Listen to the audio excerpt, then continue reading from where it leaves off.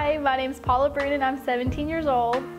I wanted to adopt a dog ever since I was a little girl, and I really wanted to help the dogs that didn't have homes. I had one dog, his name was Zeus. Well, my family and we all went to the beach and we had someone watch him for us. They left the gate open and he ran away and he was hit by a car.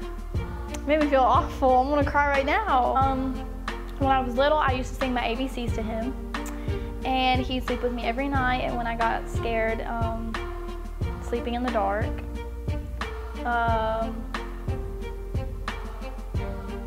he was my best friend. Knowing that there are so many dogs out there that don't have a home really inspired me to go and try to find one that was the best match for me. Buying a dog from a breeder did come in mind, but I knew that's something that I didn't want to do because there are so many dogs that don't have homes. So I did my research. I went on the internet and I tried to find as many dogs as I could that best matched me and my family. So eventually the time came where her parents allowed her to get another dog. Our local shelter, they had an event and it was at Tractor Supply, and they brought maybe 15 to 20 dogs all to the Tractor Supply so they could have a chance of adoption. Me, my mom, my aunt, and my boyfriend Parker, we all went to Tractor Supply to find a dog. And we had a certain dog in mind. It was the Beagle. And when we met her, she was a sweet dog. She was a very sweet dog, but I guess it wasn't the best match. So then we asked for a dog that was potty trained, because that's a big factor. And I was thinking about adopting a puppy, but they're harder and their chances of getting adopted is higher. Adopting a dog that's already pretty grown up, they don't really get adopted that often. So they said that they had one dog with them, and it was Cooper, and he was part of the New Leash on Life. Is an organization that Randolph County provides just maybe like 4 dogs, and they train them. They train them to sit, to just cute little tricks. Cooper was in a kennel, and he was all the way in the back. And he was beside another dog, and he was really cute too. He was beside another dog, and the dog came right out the crate, and he started licking me and everything. And I was like, "Is this him?"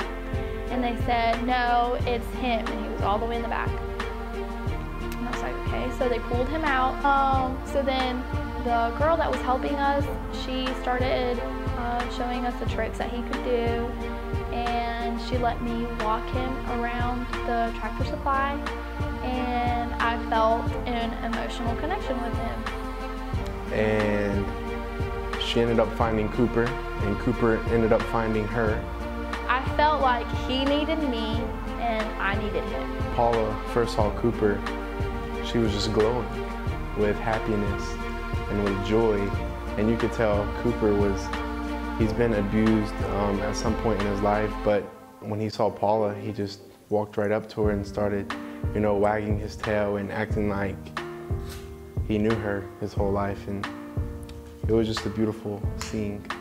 We were gonna wait a while to see if we could possibly find another dog, and I was sitting down like this, and he always does this thing where he gets his little nose, and he goes he nudges me or whatever, and he puts his head right here, and he did that, and I was like, I have to have it. So then we signed the papers, and me and Parker, we already had a collar because we thought we were gonna get a girl dog, but we ended up getting a boy dog. So we already had a collar and it fit him perfectly, and we took him home. When he came home with us, we couldn't tell if he was shy or not. The second day, he would hide under the bed a lot. When we first took Cooper home, He acted like he didn't know me. He didn't want to be around me.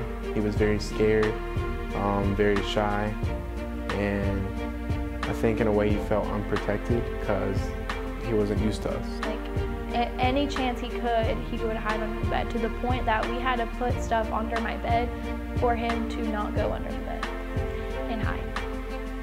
I had a really hard time with him being shy because whenever I wanted to take him to PetSmart and get him food and toys, he shakes very bad because he has lots of anxiety and he doesn't like too many people, like big crowds and stuff.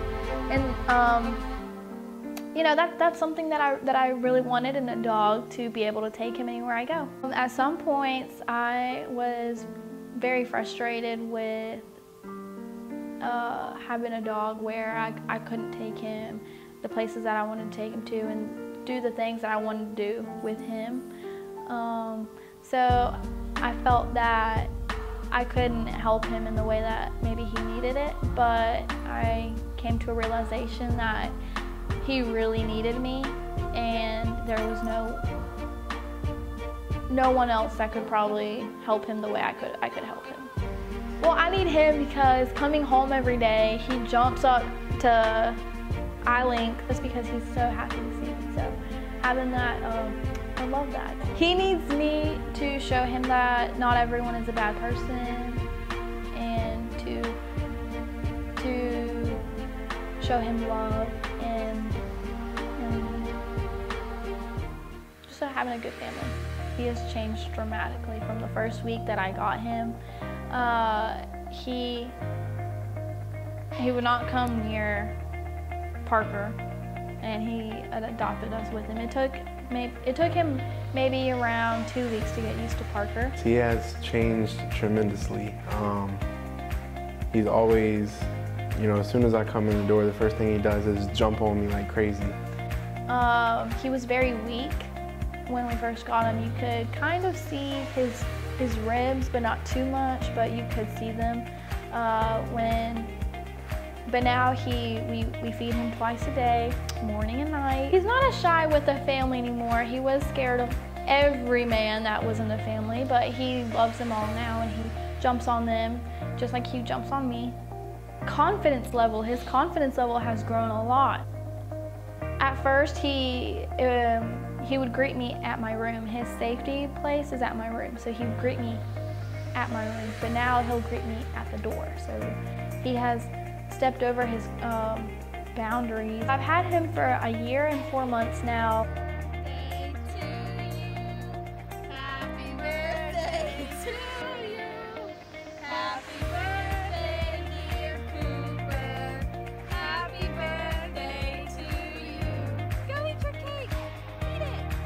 And he still has some areas where he can have growth in, but he's getting there.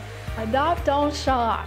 And not only for dogs, but for any animal that, you know, we tend on getting, we should always look to adopt first, because these are animals that need love and that don't have homes. I think everyone should consider adopting, because not only does it save them, but it saves another dog or cat that is taking their spot in the shelter. Adopt, don't shop. Always look around before you buy, and just know that there's a lot of great animals out there that need loving and that need homes. There's only a certain amount of dogs and cats that can be in a shelter, according to the county law. Once you adopt, you save them and another animal, and it makes you feel better. And you also get a best friend out of it. Thank you. Thanks for watching. Say bye, Cooper. Bye, Cooper. Bye. Say, save my brothers and sisters. Oh yeah. Hey, Bobby.